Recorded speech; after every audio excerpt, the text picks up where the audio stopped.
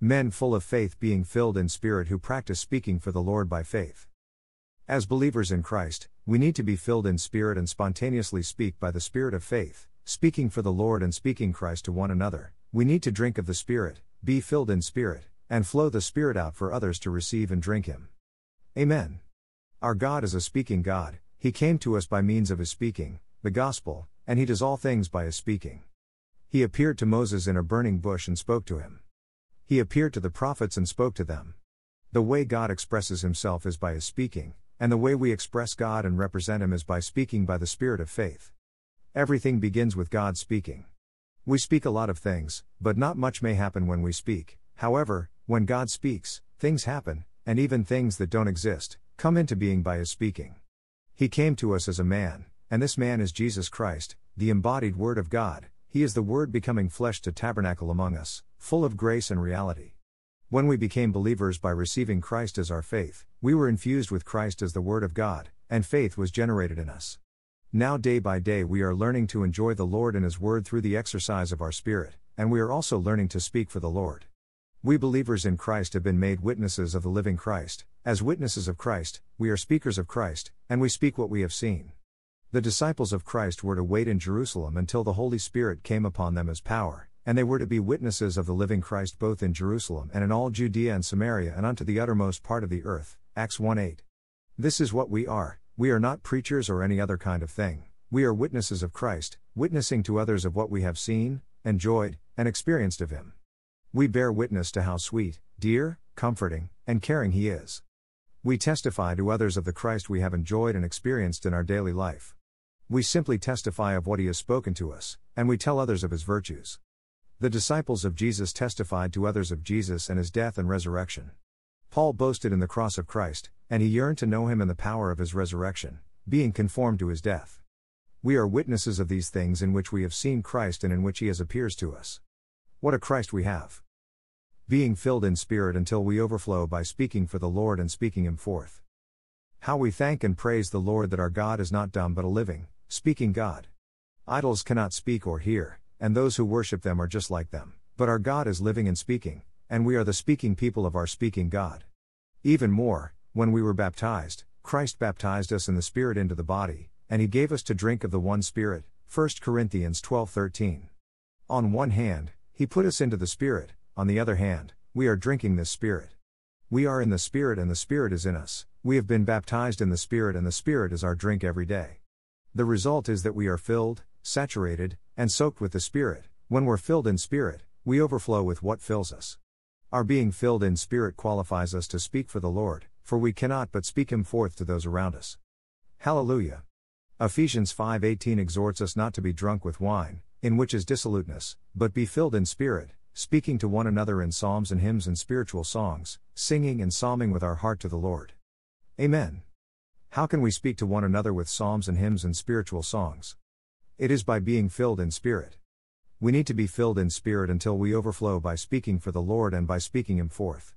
As members of the body of Christ, we need to be filled in Spirit unto all the fullness of God. As we spend time with the Lord and allow Him to fill us, we will overflow with the Christ we have enjoyed.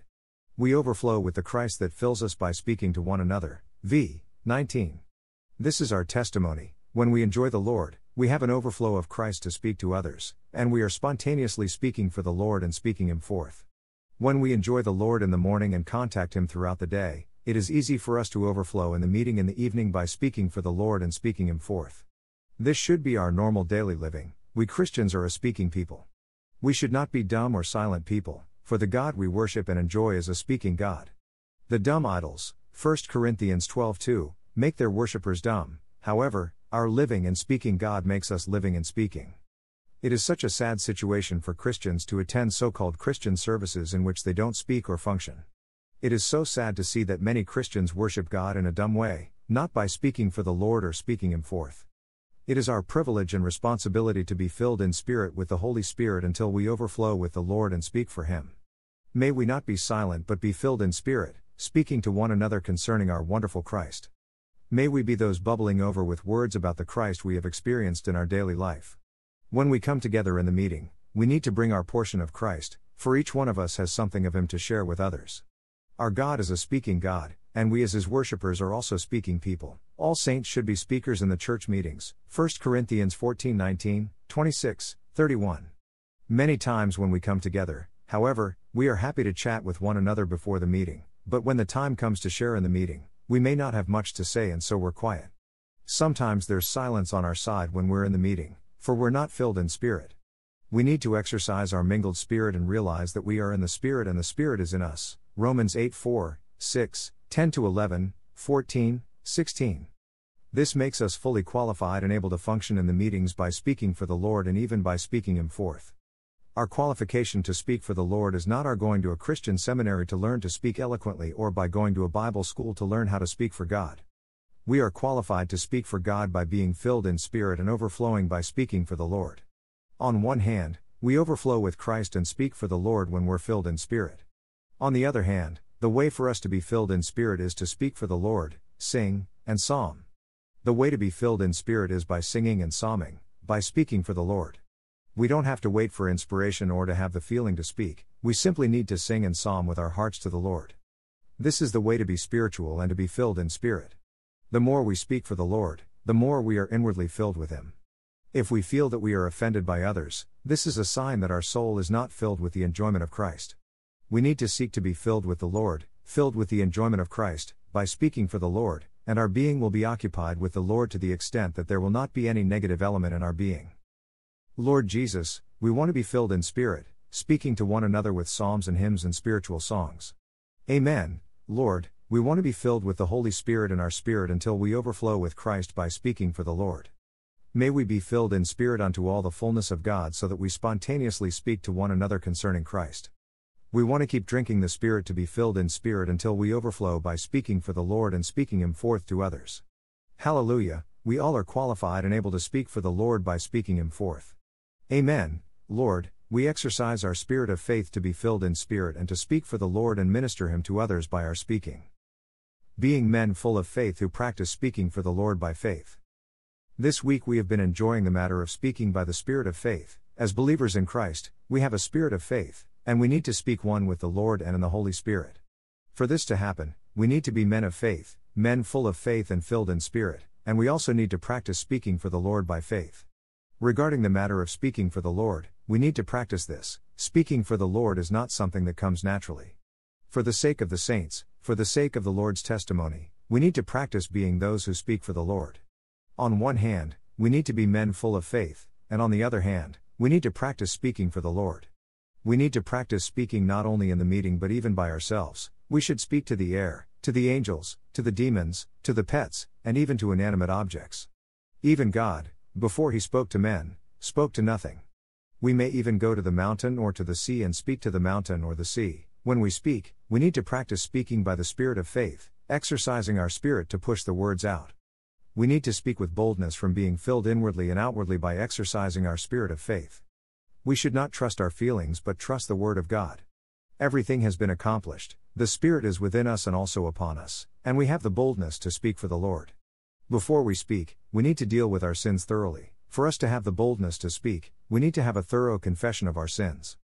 1 Tim 1:4 speaks of God's economy and faith, and the next verse links faith with a good conscience. For us to have a healthy faith, we must deal with our sins thoroughly. To speak for the Lord, we must be equipped and prepared. We must have a reserve supply. This reserve supply comes from our having a daily contact with the Lord and His Word. As we contact the Lord day by day, we are constituted with His Word and we learn the spiritual terminology in His Word, the spiritual phrases, the spiritual clauses, and the spiritual sentences. When we speak the Word of God, we need to learn the Word very accurately and speak every point. We should not speak the way we remember things but be precise and accurate.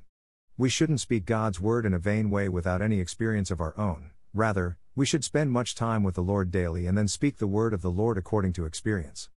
And we should shepherd others into experiencing the Lord and speaking for the Lord according to their experience. When we speak for the Lord, we need to exercise our spirit and even push out the words by releasing our spirit. And the tone of our speaking should not be the tone of preaching to others but rather, we should speak to express the Lord in our speaking. To be a proper person speaking for the Lord, we need to be those who have a proper character. Without a proper living, without having a proper character, our speaking will have no backing. A proper daily living one with the Lord is the proper base for us to speak for the Lord. We may not feel that we want to speak for the Lord, but we need to stand against our disposition. This is to go to the cross and speak in spirit for the ministering of Christ to others, for the building up of the church as the body of Christ. The center of what we speak must be Christ and the church. We shouldn't focus on anything else except Christ and the church. As for our heart, regardless of how inadequate we are, we need to have a heart to see after Him. May we be encouraged to seek the Lord and learn from Him. He's the trainer, the teacher, the one who perfects us. May we be men of faith, persons full of faith, and may we learn to speak by the Spirit of faith. May we be such persons full of faith and of the Holy Spirit that others would imitate our pattern and our faith. Lord Jesus, we want to be persons full of faith and of the Holy Spirit who speak for the Lord by the Spirit of faith. Amen. Lord, fill us with yourself. Fill us with your word. Saturate us with the living word of God so that we may overflow and speak for the Lord by the Spirit of faith. Be our boldness as we speak. Shine on us and expose anything that stands between us and you. Apply the blood to our sins and trespasses, and make us clear channels of your life. We want to hold faith and a good conscience, and we want to be equipped and constituted with your word to speak for the Lord. Give us the experiences we need, Lord, for us to release our spirit in our speaking and be filled in spirit, speaking for the Lord by the Spirit of faith.